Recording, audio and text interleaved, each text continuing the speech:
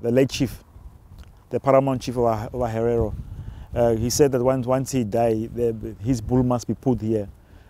The German community here, they make an objection and then they remove that horns because they say that it's smelling. Was it smelling?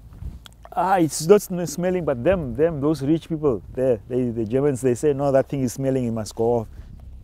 It's racist, it's racism, it's racism.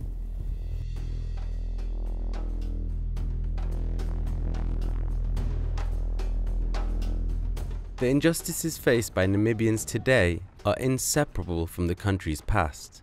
Its most gaping open wound is what has been dubbed the first genocide of the 20th century. In 1904, German colonizers attempted to wipe out the Herero and Nama ethnic groups, massacring up to 110,000 people.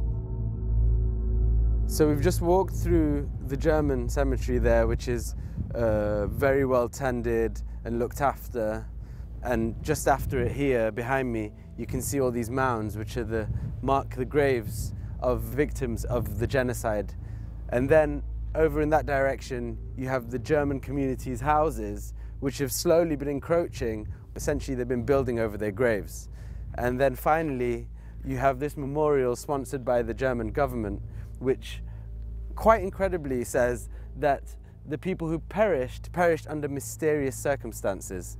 I mean, adding insult to injury is really an understatement here. Prominent Nazis such as Ritter von Epp and Eugen Fischer were involved in the atrocities in Namibia. Von Epp is considered by many to be the ideological godfather of the early Nazi party, and Eugen Fischer was a pioneering eugenicist whose ideas inspired Hitler. He experimented on the decapitated heads of the Herero and Nama people to try to justify his theory of white supremacy.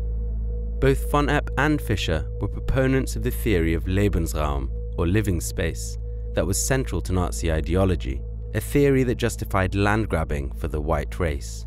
And so historians say it was the genocide in Namibia that laid the blueprint for the European Holocaust.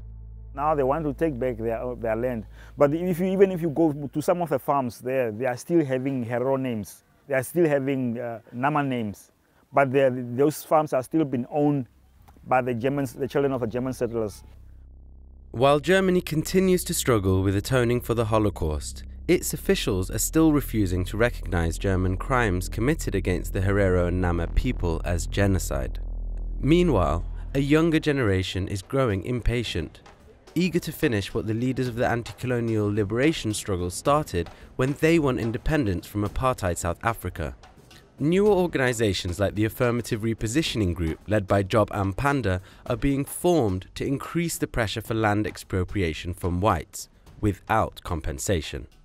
So the project of liberation, of independence, and the fight for freedom was therefore to bring about a new politics of emancipation that penetrates the entire of society.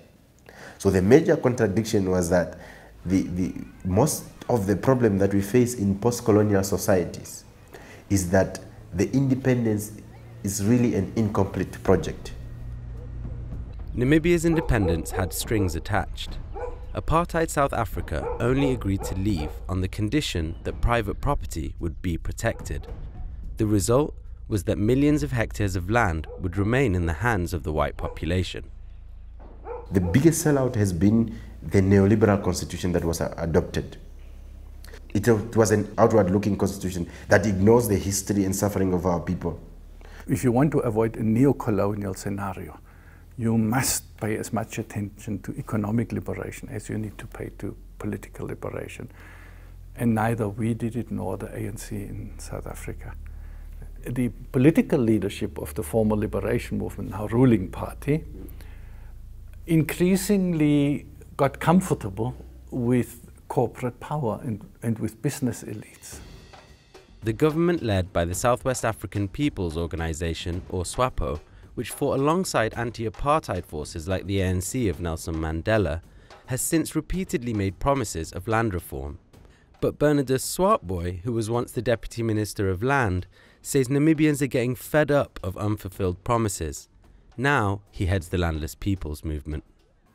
We have a failed Southern African leadership, with a failed formal liberation movement leadership, and young people are rising to the occasion to say, it's enough. You are too old, go home. We will take charge of things now. And many people are hearing this message and they are following. In April 2017, as part of an empowerment plan meant to reduce inequality, the Namibian government promised to introduce a bill that would make it mandatory for all Namibian businesses to be at least 25% black owned. Foreign investors, lobby groups and white landowners were up in arms about the policy. The government soon backtracked, ditching the clause and many of the more radical parts of the plan. You know, when Mugabe was running the country down and he was praised by the political leaders here, then you also would say, is it going to come here as well? But it didn't. You know, politics is an interesting thing. You know, you talk here and what you do at the bottom is different. For me, sometimes I wonder, this German, they probably think these politicians are going to remain like that forever. If I was them, I would even just organize among ourselves that guys, this situation is not going to be like that forever. While white ownership of land never changed here after German and South African colonization ended, since the country's independence, the Namibian leadership itself has overseen the sell-off of the country's resources, like water, to Europeans. When you look at the migrant situation, where so many Africans are moving from African countries to Europe in search of a better life, it's a shame that a continent that is as rich as Africa today is, has a migrant problem. While the very countries they run to for a better life are the countries whose companies are making the largest profits in this continent. What a contradiction. As well as land, water, the most vital resource to sustain life, is a luxury that up to 1/3 of Namibians endure a daily struggle to access. The country's supply is largely run by an international consortium made up of Germany-based Berlin Water International and French multinational Veolia, the world's largest supplier of water services. For many black Namibians, it's expensive, and they have to pay in advance for water that often doesn't even come out of the taps. Working taps is around about, I think, four. Four. So 20,000 are sharing 4 taps. You see here, 00. But if you put in, it must register the amount. But now it wrote here error. Some of the people are going there at the graveyard. They are going to steal water there. And that water is not healthy water. The water is coming from the sewage dam. I sent my son last Saturday to go fetch water. He went 8 o'clock, comes back home by 12 because queue just to go fetch water. We drilled here, and this supplies water here for the workers and for the main house. And this is always water? This is always water. Especially at the house, it's very strong water. In the DRC, we met with Josiah and Pumwe, who invited us into their home, a small shack made out of scrap where they live with 8 other members of their family. The memory of what German occupiers did to their ancestors still haunts them. The Germans came, or the whites came, to took all the men out, understand? So they were put on a ship, and this ship went into the oceans and then they disappeared. I mean, there was a blast, boom, like that, and that men never returned back. It doesn't seem fair to me that descendants of people that did that to your family or your are still essentially living in luxury and you living me living in this.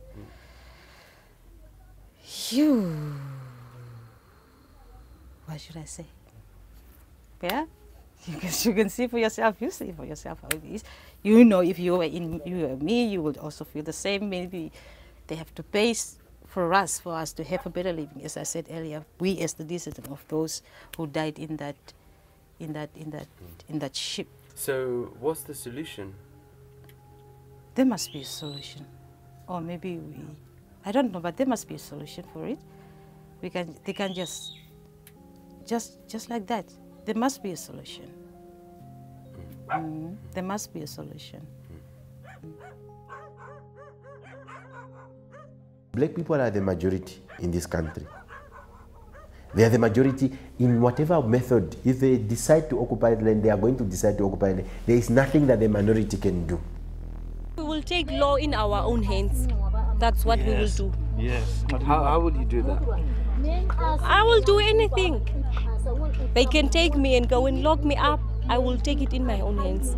That's what I'm gonna do. The white men might have left, but the legacies of white men remains. It remains in the imagination of self of the black people. It remains in the institutions of power. It remains in the education system. Young leaders like Ampanda, Peringada and Swartboy talk tough.